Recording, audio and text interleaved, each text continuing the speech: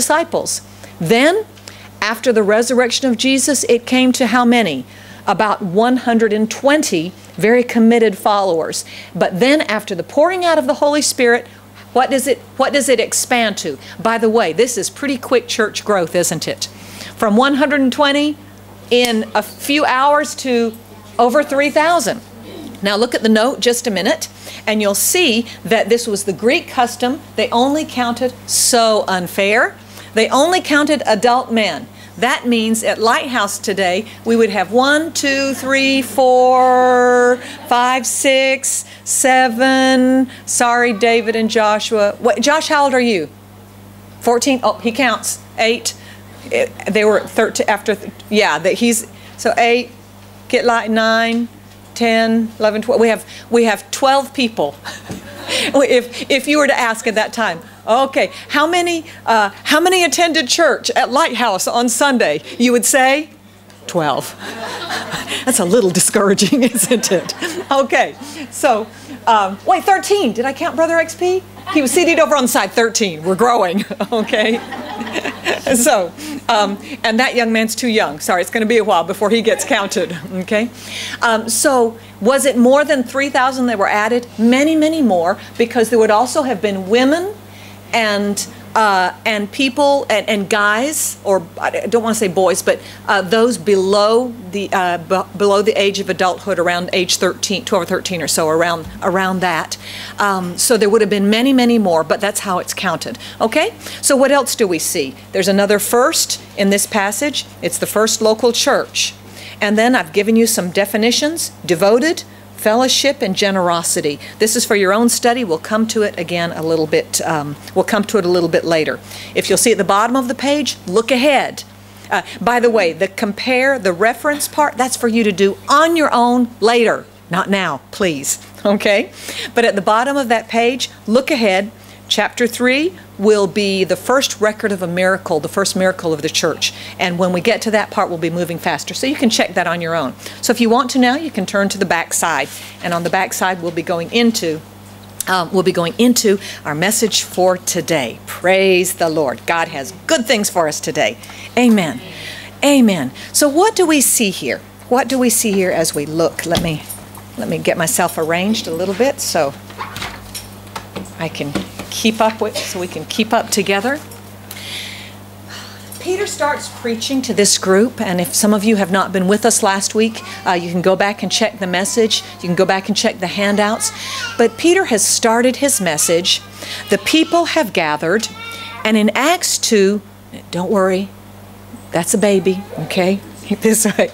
In Acts 2, 16 through 18, Peter tells the onlookers that what they see and hear is explained by the prophet Joel around 700 to 800 years earlier. We talked about this last week as well. There's no natural explanation, and the people are not drunk, because that's the claim. Peter says this is the prophecy that Joel gave. And here's this wonderful passage. It was our key verse before. In the last days, God says, I will pour out my spirit upon all people. Your sons and daughters will prophesy. Your young men will see visions, and your old men will dream dreams. In those days, I will pour out my spirit even on my servants, men and women alike, and they will prophesy.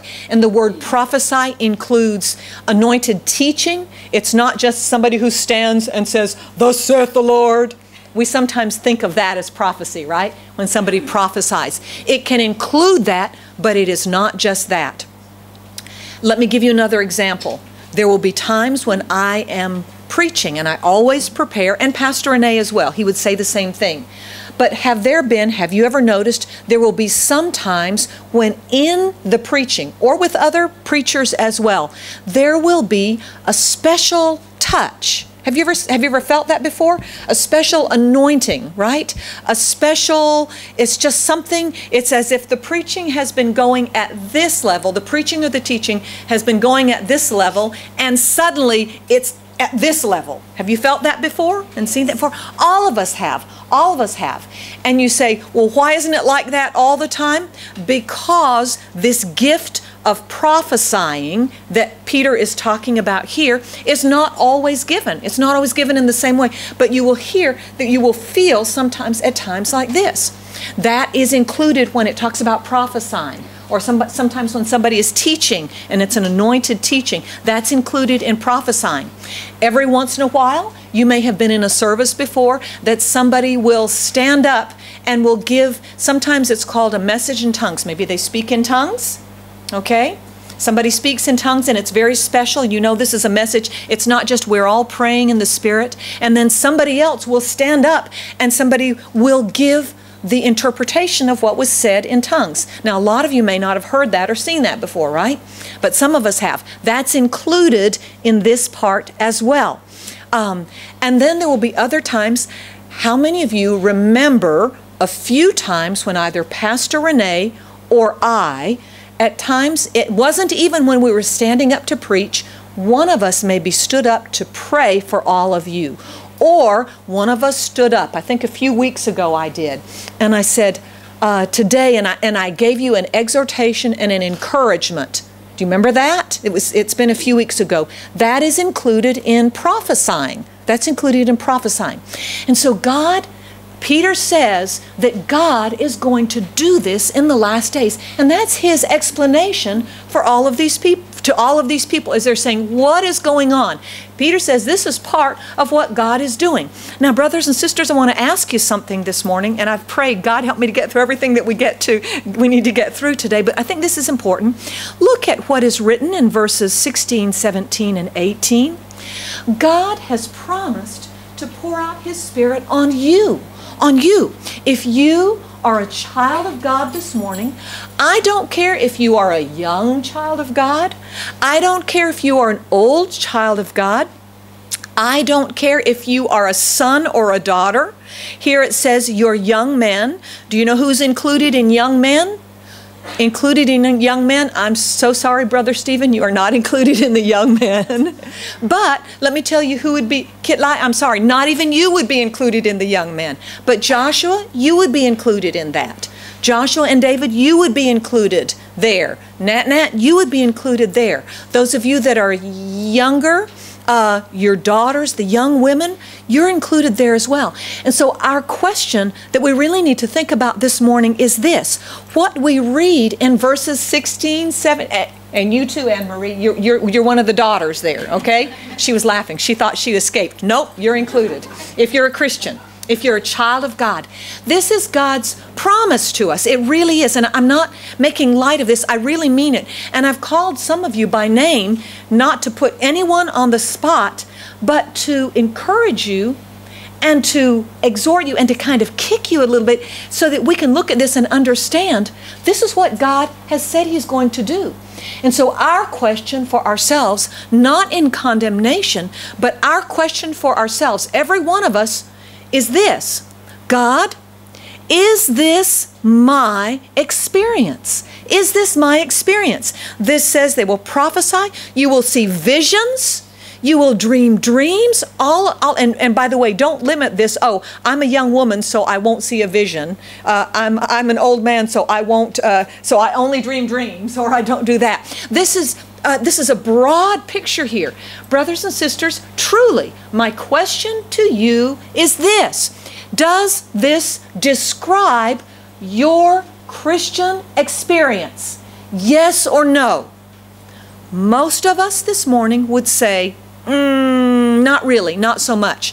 What you're talking about here, Pastor Jennifer, that's like for the pastors, you know, visions and dreams and prophesying. I disagree. Because the Bible doesn't say that. The Bible says, God, he's going to pour out his Spirit on all flesh, on those who are his servants. And so, brothers and sisters, this morning, what I want to say to you is this: if this does not describe your Christian experience, I urge you, come to God and say, God, you have promised, you have said, you will pour out your Spirit on all people. I am one of your people. And you pray that to God. And you keep praying that to God. Brothers and sisters, I encourage you this morning, God loves you. He values you. He wants to pour the gifts of His Spirit on you, and He wants to use you. He wants to use you. When God gives you the gift of prophecy for a person, it may be something that prompts your heart, and you may go to somebody and you may encourage them, and you may say something to them about, I really feel like I want to encourage you in this. And when you do that, God is using you for a specific situation, and it is a blessing and it is an honor to be used by God. This is for you. This is for you. So when Peter explains this to the crowd, if you're looking at your notes, you'll see it right here. This is what he tells the crowd. This is what they understand. God is willing to give His Spirit to everyone. Number two, that we are in a period called the last days. What does it say? Verse 17, in the last days, I will pour out my Spirit. What else is part of it? Let's look at the next click. What it also means is, part of this is, I will call that the judgment of God will follow, will surely follow. Just as surely as God, look with me, just as surely as God has done this in pouring out His Spirit, this will also be part of the last days. It will be part of the last days. And that is why we make sure we're right with God. That is why we tell others what Peter preaches here in verse 21. Is it in the next? One more click. There we go. Verse 21. But everyone who calls on the name of the Lord will be saved. Those of you who were in the first service last week, you missed the Sister Gurley's testimony. I gave you a small part of it. I gave it in the second service, and I gave it very, very briefly, but you can go talk with her and find out more. And as I was preaching, the Holy Spirit reminded me of that in her life when she was in a terrible situation and in a terrible place many, many years ago, completely isolated, completely on her own. Nobody even really knew what was going on with her, and most people didn't know where she was, and she was by herself. Sister Gurley, were there any Christians around? No Christians at all. And she was in a hospital bed here in Hong Kong. And she said, I remembered, some of you know the story, right? Ami knows the story and a few others. And she said, I remembered what Mommy, my mom, had said. I remembered she had said, if you will call on the name of Jesus, He will save you. Just as simple as that. And in that hospital bed, by herself, really messed up. She was really messed up. Sister Gurley very simply called on the name of Jesus, and Jesus saved her in every way. Not just a physical not just a spiritual salvation, in every way. Because we need saving in a lot of areas, don't we? Sometimes we need saving in our hearts with our feelings and our frustrations and our despair at times. Oh God, have you ever thought, oh God, it can never change? Will help ever come? Will hope ever come? Will my life ever change? When you call on the name of the Lord, you will be saved. When you despair for your families, oh God, what could ever be done? When you call on the name of the Lord, He will answer. He will answer. And because a time of judgment is coming, brothers and sisters, this must be part. This must be part of our Christian lives. This must be part of our testimony. This must be part of our prayers for those that we love and for those that we don't love, but that we know. I've got a list of people, I'll be really honest with you. I've got a list of people. There are people I really love that need to be saved, and I'm praying for them. But do you know what? I've got a whole other list of people. I can count them on quite a few fingers. I don't love them, but I know them. And maybe I'm the only Christian who knows them. And so I've got a whole group of people that I'm praying for. I just added 2 this week. I met them in the gym when I went to work out. One of them is named Raymond, and one is named Simon. And I've just started praying for them because I've just met them. And I know that they have not yet called on the name of the Lord. You and I, are you a Christian this morning? Listen, brothers and sisters, of course you have a whole group of people, family members and loved ones. This is the sound of growth in a church. You and I have a whole group of people that we love so much and that we're praying for, don't we? Do you have a list of other people that you may not love, but you come into contact with that you are praying for? You should. You should. I mean it. I mean it. Because you may be the only Christian that they know. You may be the only Christian who knows them. You may be the only person praying for them. Amen? Amen. Okay. So, Peter begins to preach, and then he gives proofs as we continue. He keeps on preaching, and I told you last time the Bible says that Peter preached for a long time. He preached much longer than Pastor Jennifer and Pastor Renee. He preached for a long time, but Luke just gives us 4 short things, and let's look very quickly. He wants to give them proof. Remember who he's speaking to. The crowd he's speaking to are people who crucified Jesus and who rejected Jesus as the Messiah. So what he wants is to get them to the place where they will come to Jesus. So he begins to preach and he begins to give proof. What do we see first? First of all, he says, he gives the first proof. This is in your notes. He gives 4 proofs that Jesus is alive and that he's God. And the first proof is the life of Jesus. Okay? So the first proof is the life of Jesus and his mighty deeds. And then he talks about how he's alive. Okay? How God raised him from the dead. Now notice right here that Peter does not say he was the Messiah. Do you see that? He doesn't say that Jesus was the Messiah. He just says, Jesus, you remember that one? You know what I'm talking about. And they all did. They all did, because many of them had seen the miraculous deeds Jesus had done, and they'd heard his teaching, okay? But they rejected him. They said, oh, he's crazy, he's this, he's that. They crucified him. And so Peter says, first proof, his life, and you know it. Second proof, he comes all the way down to their most honored king. Who is their most honored king? David, King David. And he says, remember the prophecy that David gave? David gave a prophecy, but look at the prophecy. David is dead. See, there's his tomb. So David is not talking about himself. David had to be talking about somebody else. And he was talking about this Jesus. So the second proof is what? It is the prophecy that David gives. Okay? What happens next? And then let's go to the next passage. So there are the first 2. And then he goes into this passage, which is a wonderful passage. He says, God raised Jesus from the dead, and we are all witnesses of this. Here's proof number 3. Here's proof number 3.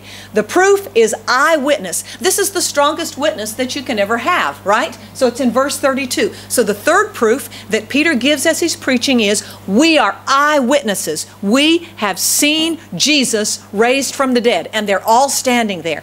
Now some of you might say, yeah, but anybody can tell a lie. They could have just stood up and said, we saw him, but they didn't. Remember this.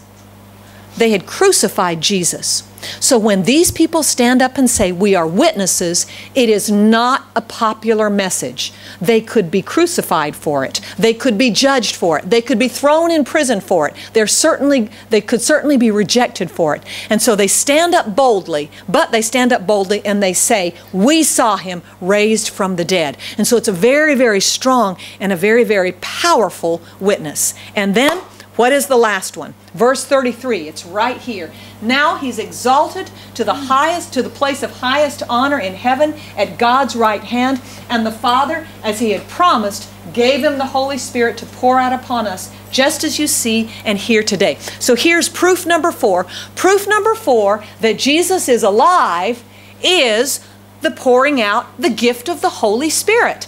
Now, when Peter said this is a great reminder for the disciples as well. Because remember what Jesus said before he left? Jesus said, I'm going to go to heaven, and in a few days, I'm going to ask the Father, and in a few days, we are going to give you the gift of the Holy Spirit.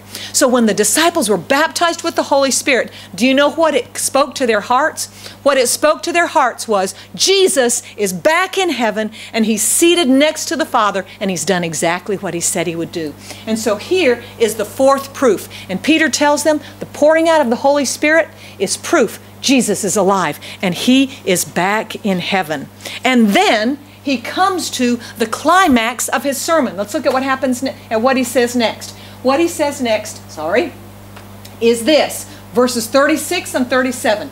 So let everyone in Israel know for certain that God has made this Jesus whom you crucified. Uh-oh. That's hard preaching, isn't it? That's hard preaching.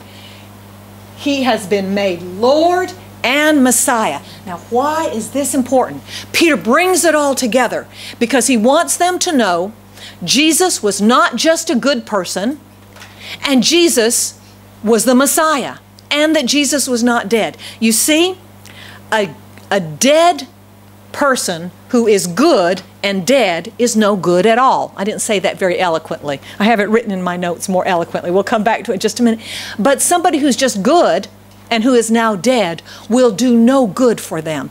A good dead person can do nothing for them. A dead person can do nothing for them. And so he wants them to know, he's bringing them to the point, the one that was your hope, you crucified him, and he's the Messiah. Now this is awfully hard preaching, but why does Peter preach this way? Let's see what happens next. Verses 37, it says, his words pierced their hearts. Here's the work of the Holy Spirit. And they said to him and to the other apostles, brothers, what should we do? Why do they say this? They have just committed the greatest crime in history. It's the greatest crime in history. Their Messiah they have crucified. Their Messiah they have rejected. Their only hope is gone.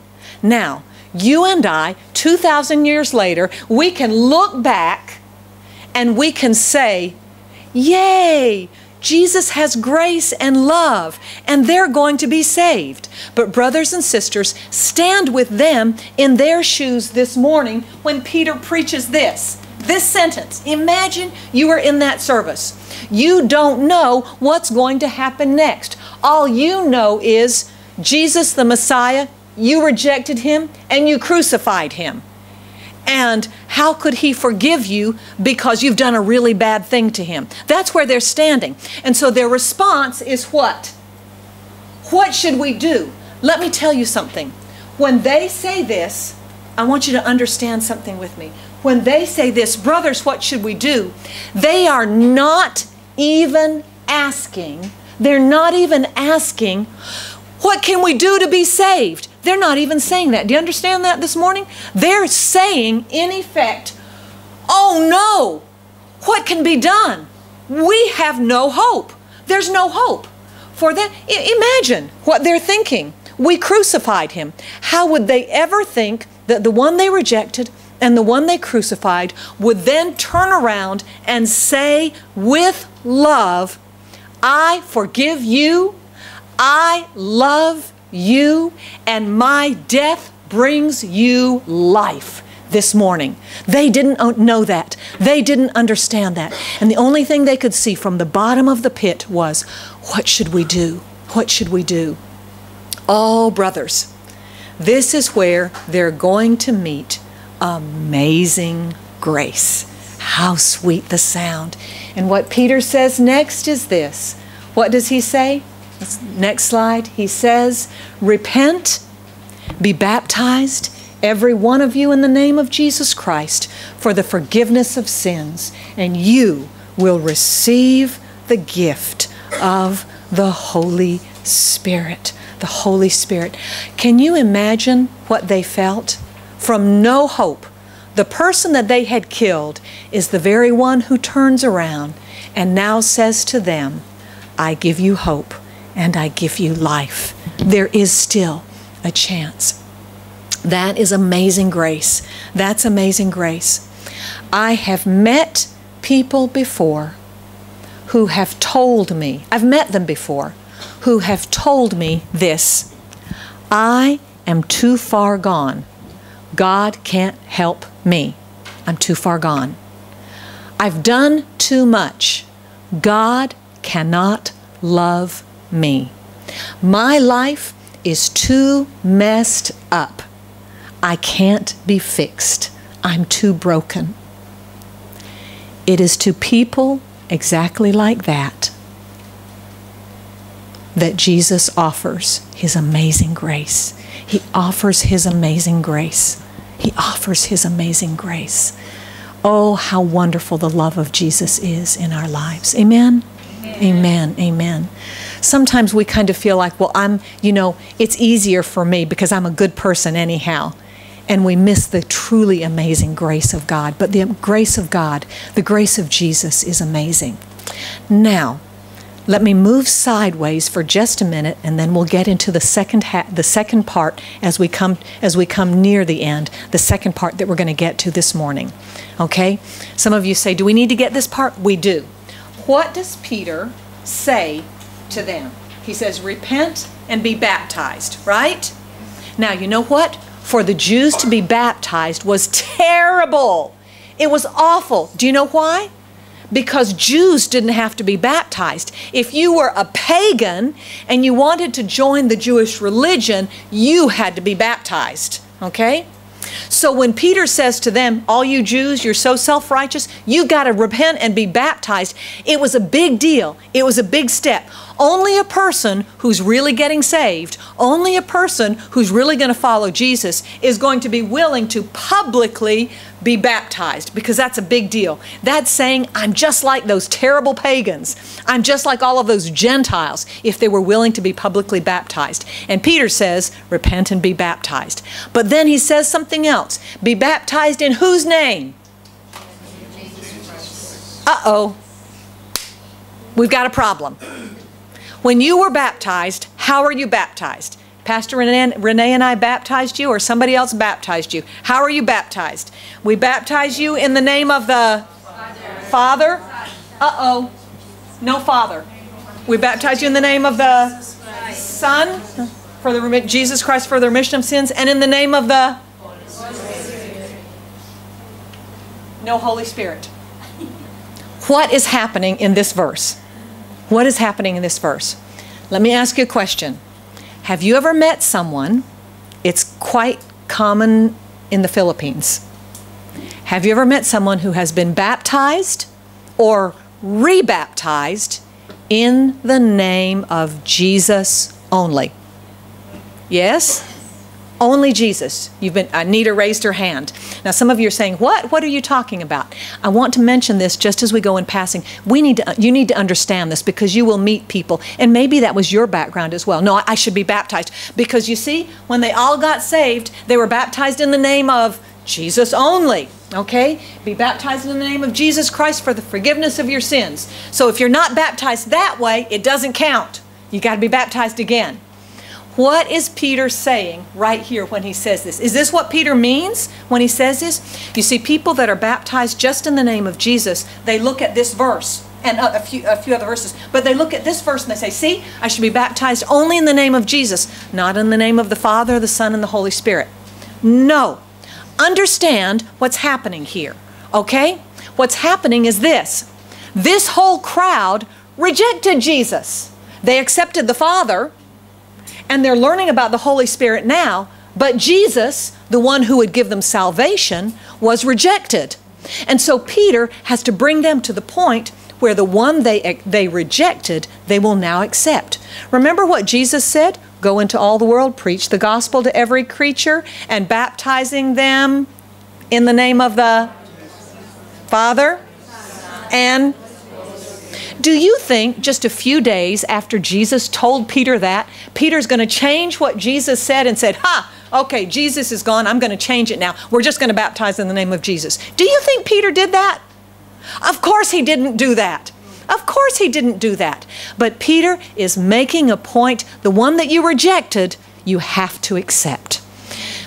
And remember what this says? This says Peter preached a long time. So Peter is not changing doctrine. Peter's not changing doctrine. He's just telling them the one that you accepted, the one that you rejected, you've got to accept him. So brothers and sisters, if somebody comes to you and tells you, how are you baptized? Oh, you got to be rebaptized. You must be baptized in Jesus' name only, or it doesn't count. You say, no, I don't have to be baptized in that way. And you can explain to them from this verse. Amen? Amen. By the way, may I say something else? And I don't want to offend anyone this morning. If you have been baptized in the name of Jesus only, and not in the name of the Father, the Son, and the Holy Spirit, may I suggest something to you? You should be baptized in the name of the Father, and the Son, and the Holy Spirit. That's what Jesus said. Amen? Amen. That's what Jesus said. And at our next baptism, you can be baptized. Amen? Amen. Okay, let's move forward. Let's move forward. What do we come to? Oh, right here. He says, this promise is for you and your children and for all who are far off. And guess what? Elizabeth. That Elizabeth right there. Elizabeth, are you in this verse? She's nodding her head, but she's not sure. Jessalita, are you in this verse? Yes. I don't see her name anywhere. Ami, are you in this verse? Where are you, Ami? All who are far off. Okay, brothers and sisters, this morning, this is where you are in this verse. If you are a child of God this morning, you are in this verse. All who are far off. This means people who are far away by time, in time, and it also means in space and in ethnicity. Do we have any Jews here today? Any Jewish people here today? You sure? Because you know there are tribes, there are Jewish tribes somewhere in China. Okay, no, but you are included here because this verse also means the Gentiles. We're all Gentiles here today, right? We're all Gentiles. So my question to you is this morning. Okay, in fact, go ahead and give us the next verse, Joshing. He continued preaching for a long time. He strongly urged all his listeners, save yourselves. And then what happens next? Here's the response. Next, those who believed what Peter said were what? Okay, those who believed what Peter said went to church for 6 months and took baptism classes so that they understood everything about baptism and memorized 20 scriptures about baptism, and then they were baptized. Is that what that says? No. Hey, brothers and sisters, they were baptized immediately. Immediately. If someone believes in Jesus, get baptized immediately. Immediately. And by the way, sometimes, I know we sometimes get stuck at Lighthouse because we only do it once a year. We are willing to do it more than once a year if we can find a bathtub somewhere. You help us find a bathtub and we will baptize more than once a year. They were baptized immediately and they were added to the church. Listen carefully. In the new church, here's a picture of the new church, okay? In the new church, there were no unbaptized believers. There were no unbaptized believers. Every one of them, whoosh, in the water and up. There were none that said, well, I'll think about it. I'm not sure about it. Well, maybe later, after I settle some things. There were no unbaptized believers. Number two, there were no Spirit baptized believers. That didn't sound right, did it? That sounded really bad. Let me change it. In the early church, everybody was water baptized. In the early church, everybody was Spirit baptized as well. Everybody was Spirit baptized. That was the pattern of the early church. So my question to you is this morning. Are you water baptized? Are you Spirit baptized? You should be. You should be. This is the pattern and the picture of the early church. All of them were baptized. They were added to the church that day. How do you think they baptized 3,000 plus, right? 3,000 plus. That was a bunch of people. They didn't have time for long testimonies, right? They didn't have time for a 5-minute testimony. It was pretty much you believe, whoosh, and whatever. Probably all of the apostles were baptizing people. You know, I heard a testimony. I can't even remember. It was one of the Congos, I think. I don't. Maybe Congo Kinshasa. No. Anyhow, one of them. I heard a testimony one time of an old missionary who had been a missionary in that area in a certain part of Africa. And the government had turned against Christianity and had forbidden, this was about, I don't know, many years ago now, and the government had forbidden water baptisms of Christians. This was many, many, many years ago. Not Congo-Kinshasa. It would have been the other Congo. And after a certain number of years, the government changed. And I heard the missionary give this testimony. And he said it was an old testimony. It was a recorded testimony. And you could hear it was crackling. It was going like that. It was really hard to hear. And you could tell from his voice he was an old missionary. I just heard it. And he said, "We're standing out here today by the river." And I thought and he said, "And as far as we can see, as far as I can see, there are people lined up to be baptized in water. Oh, what a glorious day this is." That just gives me chills when I think about that. As people came to be baptized, we should not be reluctant to follow Jesus in obedience in water baptism. It's a wonderful thing. It's a glorious thing. And we should not be reluctant to obey the Lord and receive Spirit baptism as well. We need not fear Him. This gift, what did Peter say? This gift, it's for you. It's for you. You say, "I'm not very spiritual." It's for you. You may say, "I don't know very much." He is for you. "I don't understand a lot." He is for you. This is the picture, and I didn't get as far as I wanted to, so we'll come back to this. But this is still, brothers and sisters, this is a good picture of the early church. They were all baptized in water. They were all baptized in the Holy Spirit. They all received every gift that God had for them. I urge you and I encourage you, let's just close in prayer right now this morning. And I remind you of those first words that we looked at. In the last days, God says, "I will pour out my Spirit upon all flesh." Lord, we're included in that. Lord, in this group today, we are your sons and your daughters. We are your servants.